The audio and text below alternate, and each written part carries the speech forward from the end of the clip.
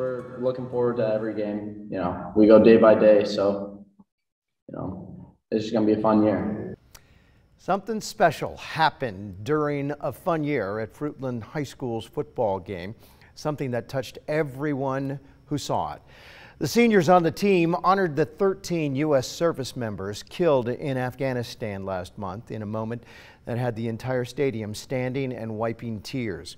Maggie O'Meara talked to the boys about what it meant to them and what the patriotic gesture meant to this small Idaho town in tonight's 7's Hero. Everyone looks forward to Friday nights in Fruitland, Idaho. It's just fun to be out here with your friends and doing something that you love doing. It's just amazing. It's small town high school football at its finest. These boys have grown up together. For the most part, we've all been brothers. I mean, we've known each other since we were in kindergarten. And it's a real special thing for all of us. At a recent home game, something really powerful happened. Something that brought the whole community together. We saw like a bunch of people doing stuff for the 13 fallen soldiers, and we thought we should do our own part in it. The team was touched by the tributes to the American service members we lost in Afghanistan that they had seen. They had an idea that would play out on the field. One of our team families donated all the flags we had. We all walked out with a flag to the stadium, and we normally do a prayer before our game, so we did a prayer, and then when we lined up for the national anthem, 3, 1,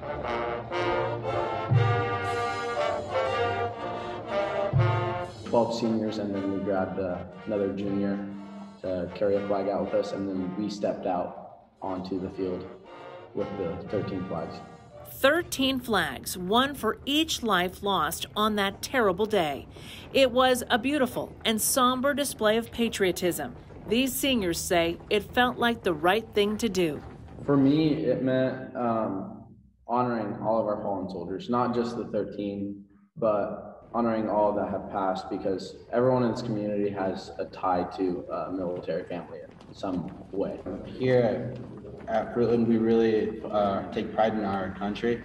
Honestly, being able to do that was such an honor, really, because there's not many countries where you can just go out and do and show your pride just like we can. The crowd at the game was blown away. So was the whole community.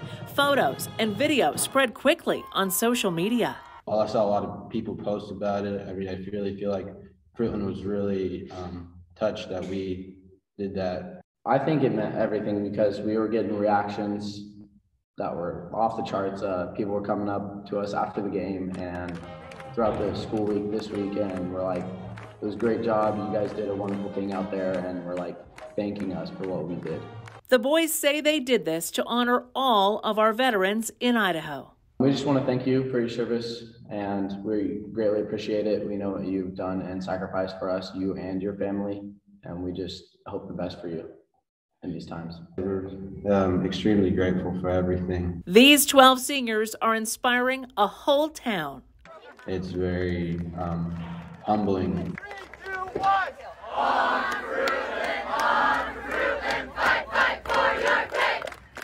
That's all around the field in a touchdown, this game, rah, rah, rah. 7's Heroes. Team says they plan to carry the flags out for every home game this season.